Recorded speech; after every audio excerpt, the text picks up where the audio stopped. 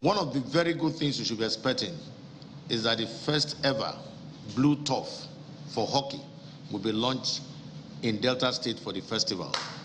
And the turf is in Nigeria and is leaving Lagos for Asaba and will be laid also targeting 18th to 20th, and the pitch will be ready for a test run. You are aware of our hostels that is being put up in Dennis Osadebe University, and more hostels that are being provided for at the Ukah camp.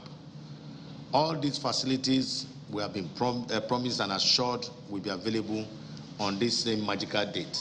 Some demonstration sports were approved, and which include tech ball, netball, and is it softball? Cricket.